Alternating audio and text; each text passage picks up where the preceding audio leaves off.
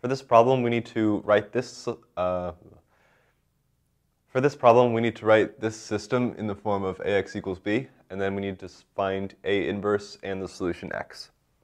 So in this formula, A is your coefficient matrix, x is the vector of x1 and x2, and b is your solutions. So the coefficient matrix A would be 5, 12, 7, and 17. X, of course, is just x1, x2.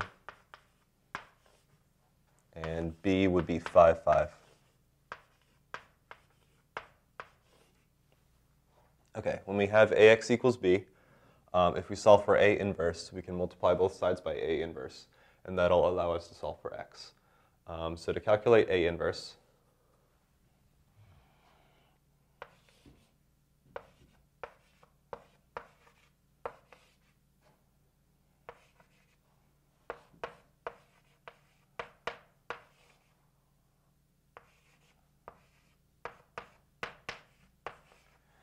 here's the formula for the inverse of a 2 by 2 matrix. The A and D are switched around, the C and B become negative, and divide by the determinant. So first, let's find the determinant of A.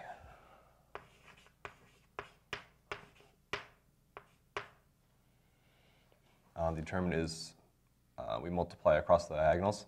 So 5 times 17 minus 7 times 12.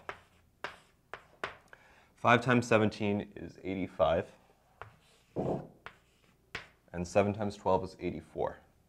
So the determinant is 1. That's cool. We don't really have to divide by anything in this case. So now let's write A inverse.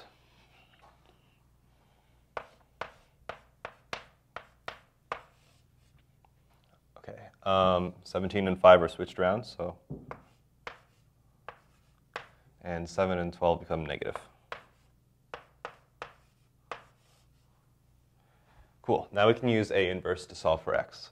We do that if we have ax equals b. Multiply both sides by A inverse. And we're left with x equals A inverse b.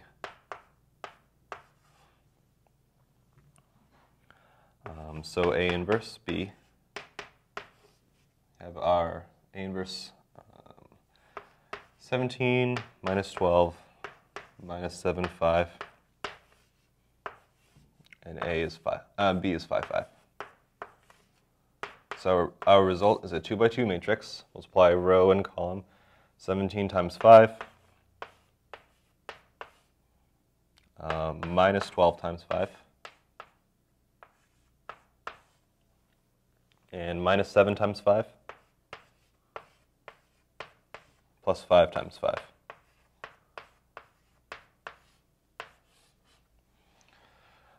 So let's simplify that to be 17 times 5 was 85. And 12 times 5 is 60.